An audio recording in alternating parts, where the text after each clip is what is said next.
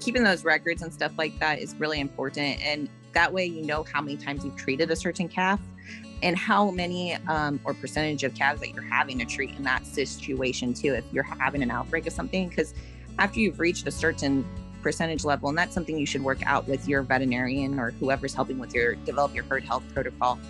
That way you can call those higher up for advice or when you're having an issue and know when you may need to implement a scour vaccine or what's going on here, you know, something along those lines. And I think that having those records really helps, because if you're not recording and calculating or keeping records of how many times you've treated that same calf, do you have a chronic problem?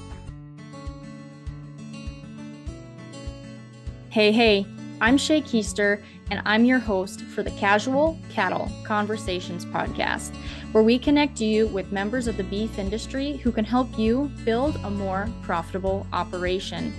As you listen to each episode, be sure to set an intention for the show. What do you want to get out of it, and how do you want to use this information to make changes on your operation? If you're looking for more ranching resources outside of what's being shared on these podcast episodes, sign up for my free weekly newsletter.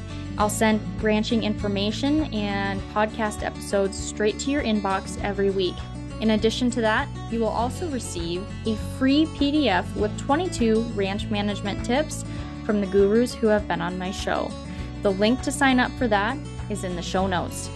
With that, let's hear from our guest today and discover how we can improve the beef industry and our own unique cattle operations.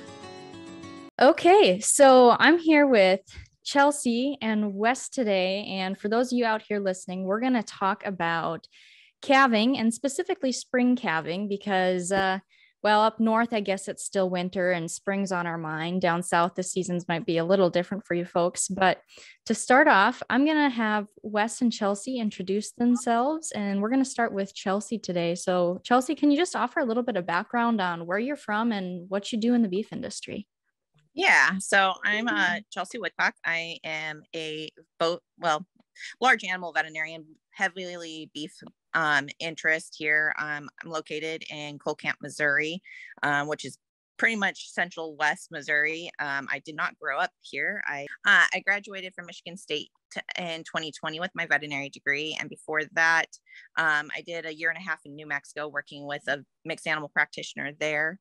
And before that, I grew up in the state of California with my family raising Shaye breeding cattle. I was pretty active in showing from 4-H level all the way up to the national level, and served as the area director for the Shaye breed for the West Coast for quite some time, and have always had a genuine passion for beef cattle. And now I get to put that to use every single day with my clients. Well, that's awesome. There's definitely a need for large animal vets, and especially those in the beef industry. So I'm glad to see you're a part of that. Wes, do you want to reintroduce yourself? I know you've been on the show before. It's always good to have you back on, but maybe people didn't catch that first episode or two. So my name's Wes Chism. I am just had a recent role change, actually. I'm the business development manager for animal performance and traceability for Gallagher North America. So with that role, just kind of looking over and trying to make sure that our company provides the producers and our end users the best scale and EID equipment to really meet their needs and make sure that we're where we need to be in the industry. I was been with Gallagher since 2015, and before that I was a fieldman actually for the Shaye Association in Southwest US, and grew up originally in Kentucky and got a degree at University of Kentucky before I went west. So otherwise it's just kind of a long story after that.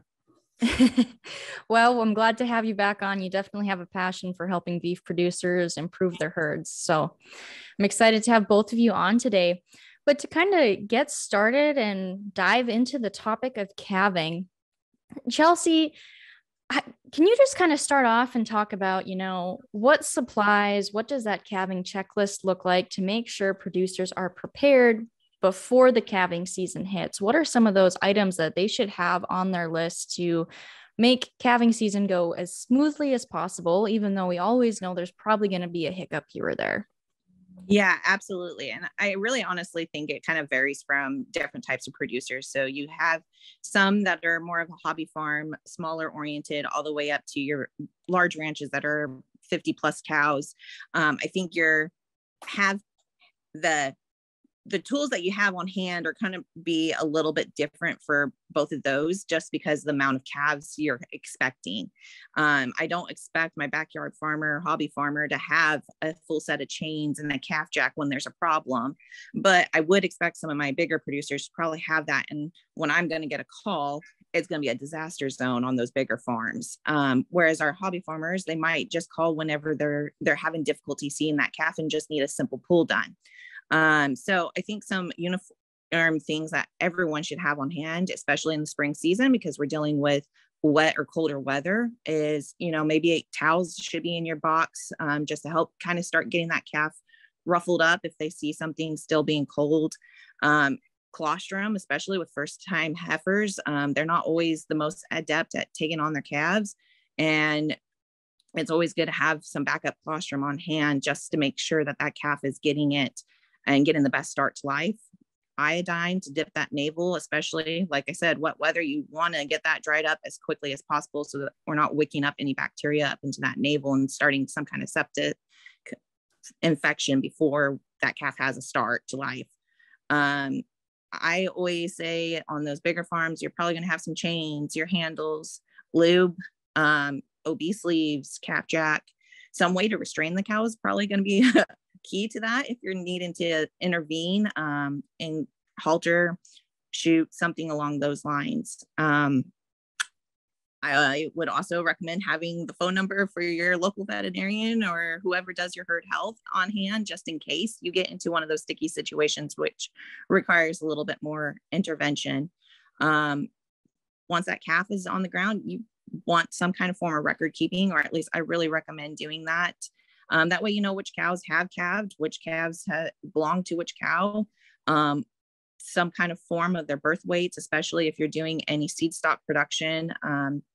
And going from there, those are kind of my go-tos, at least. Yeah, that sounds like a very complete list. And I appreciate you breaking it down for kind of what you expect out of your smaller producers versus your larger producers who are making more of a living off of it, treating it more as a business structure. Now, might sound like a little bit of a broken record because we talk about record keeping a lot on this show with various different guests. It's not just Gallagher. It's about every guest I have on here. It seems like record keeping gets brought up at some point. But Wes, do you have any tips on ways to collect that data efficiently and what that can look like for cow-calf producers? Yeah, I mean, you can go back to the beginning of it all with, the little red book and taking notes and doing it by hand. But, technology's kind of progressed so fast in the arena of record keeping just in the last few years. We've got a lot of guys that take them on their phones now. They use Excel. If you move past that, with our systems, you can, enter it right onto the scale head, pair that calf up with its mother, like Chelsea was talking about, and which cows have calved and the date and the birth weight. If you have, a calving issue, you can record it in the system right then. And it's kind of, you were talking about a broken record, but it's kind of one of those same things. It surprises me so often when we're helping producers that they're not really sure when those cows are supposed to start calving. And so to me, it's just, it blows my mind, but I mean, it's so simple to go back and start those records, either the bull turnout dates, if you saw a set of cows actually standing in heat, getting bred, record those dates. If you're AIing, write that down, record that in your system. Then you're not really surprised when that first calf comes. There's not a mad scramble to move a set of calving cows up closer to the barn, and instead of forgetting that they were in the back 40. So yeah, I mean, like you said, a little bit of a broken record, but those, I mean, in today's world with the profit margins the way they are and stuff, every little bit helps. Oh, absolutely. And even tracking treatment records, if that is the case, is very important too. And I'm sure Chelsea could talk a little bit about that too. I mean, that's important for veterinarians to know if you're animals in. Absolutely. So like Wes is saying, we can see all kinds of forms of record keeping out there. Our clinic actually, when we go out to do any type of herd health, whether we're going out because a producer is having a huge illness breakout, or we're doing vaccine protocols for whatever reason we're on the farm, we actually have several Excel format sheets that we do and provide those records for our clients. And I think that's becoming even more and more standard. And there's lots of online recording systems now for EID tags and electronic tags that are syncing up, which will make it even easier for producers, breaking that cost down for why it's important, especially in this market. Producers are starting to see the cost benefit there, and I think we'll continue heading in that direction. For us, I mean, it's good to utilize birth weights or current weight of that animal in order for us to give the appropriate amount of antibiotics or supplemental like multimin shot or something along those lines. That way, one, we're not overdosing animals and exposing them to more antibiotics than necessary. Two, it's going to hit your pocketbook a little bit harder if you are estimating a calf to be 600 pounds and it's really 400 pounds because you're using 2 more cc's of, or at least an example, you know, something along the lines of Draxxin or Zaprevo, you're going to be using 2 cc's more of that product than you would be if you actually knew that calf's weight. So it'll save you money in the long run to at least have those scales. I think that's personally something that I like to see clients looking to invest if they're trying to add something to their repertoire, you know, on their farm, is scales go a long ways and they'll save you money along the way too. Does that answer that question, I guess? Yeah, I think that was great insight and a great conversation to have. Now, kind of sticking on the herd health track of this, when we're looking at making sure those calves stay healthy throughout the calving season. Now, calving season varies depending on each producer, as we talked before, but what are some of those actions that producers can take to make sure those calves do stay healthy throughout the calving season? Yeah, so I think it all goes all the way back to that pre-breeding season. So before this calf has even been conceived, priming that mom with the proper modified live vaccines to get her geared up for a breeding season and carrying all the way through, especially trying to prevent any abortive diseases. I mean, you can't have a calving season without the calf first. So I think it goes all the way back to that. Making sure that she's an appropriate body condition score going into that calving season, but we know about 30 days is where she's going to hit that prime of milking and everything else. And first calf heifers tend to be the ones that take the biggest hit. They're still growing and trying to maintain their own body condition and growth rate along with trying to grow a calf, and then growing that calf alongside them once it's out. Mm-hmm. So taking into an account of the body condition and make sure you're supplementing the right amount of nutrition, especially this time of year where grass is covered by snow in some certain areas of the year, and others we're in a dead season, no growth going on. So we're having to give silage or hay or additional grain just to help keep those cows going and keeping that body condition appropriate. And along those lines, going into your season, you should have that hay tested to make sure that the quality of nutrition is there. Otherwise, you might need to be supplementing with some kind of protein licks and other sources that way. The other thing I harp on clients about is making sure that the calf is getting colostrum within the first, ideally first 12 hours of that calf's life. We know that after 24 hours, the gut is closed.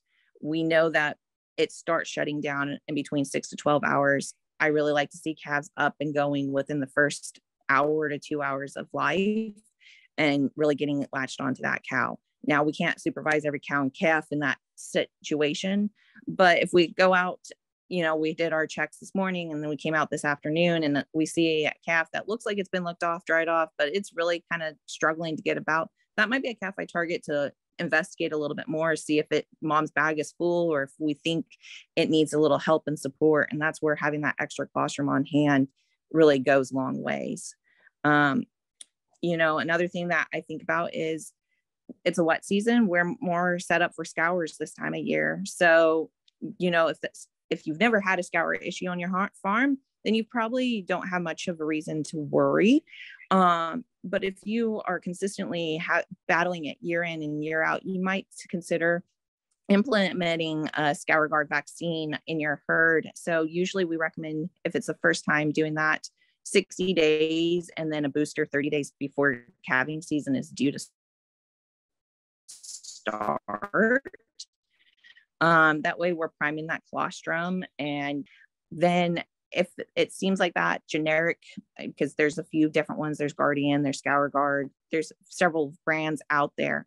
But if that generic isn't working for you and you're still having outbreaks of scours, then you might be wanting to collect some of that from a calf that hasn't been treated yet, and sending it off to find out what the exact pathogen is, and maybe having a individual vaccine developed for your farm.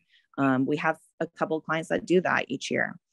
The other things that I can think of are implementing, especially on larger farms, a calving calving wise, implementing a Sandhills calving system. For those that aren't familiar with that, you're going to have all your cows start, or your herded group of cows start on one pasture, let them calve for 2 weeks on that pasture. Any cow that hasn't calved at that time, you're going to move them to a new clean pasture. That way your older calves are not mixing with your younger calves and spreading disease and infections that way, and so on and so forth, until all your calves are over, the youngest calves born are within 4 weeks, old, and then you can commingle them back. Now, not every farm has that much pasture. So if we're able to at least implement a segregation between a group or two, that would help drastically reduce your risk for getting scours and give those calves a better outlook in life starting out. After that, you want to wait at least 30 to 45 days before you start thinking about vaccinating those calves, because we really don't want to stress them in that critical new period of life. Wow, you answered a lot of questions I was going to ask you, Chelsea. Great job. No problem. But I do that on a daily basis, right? But I do want to go back to a couple of points. So you talked about the Sandhills calving method. Now, I've also seen producers where instead of like kicking out the calves the cows that haven't calved yet, they kick out the pairs and still leave the ones that are left to calve in that same spot. Is that still effective, or is that risk still really high for that contamination that could have came from those older calves? Yeah. So, I think it's better than nothing, but it is certainly not the most ideal, because those calves and cows have already been on that pasture and calving out in that pasture. So it's already technically contaminated. It'd be more ideal to move those bred cows off than the cows with pairs, which honestly, it should be more of an easy task to move the bred cows, because they're not struggling behind trying to look for their calf and trying to move two animals versus one animal still at that time. So in theory, it should be easier to move the bred versus the pair. Okay, thank you for explaining that. Now, my other question goes back to, you mentioned not to vaccinate the calves as newborns, right? Right. We generally recommend waiting until they're at least 30 to 45 days. Now, I'm not going to say I show up in May and start doing my pre-breeding vaccines because the bulls are going out in the next 3 weeks and there's still some cows straggling to have a calf, or someone calved out that day and doc, you're not going to be back until the fall.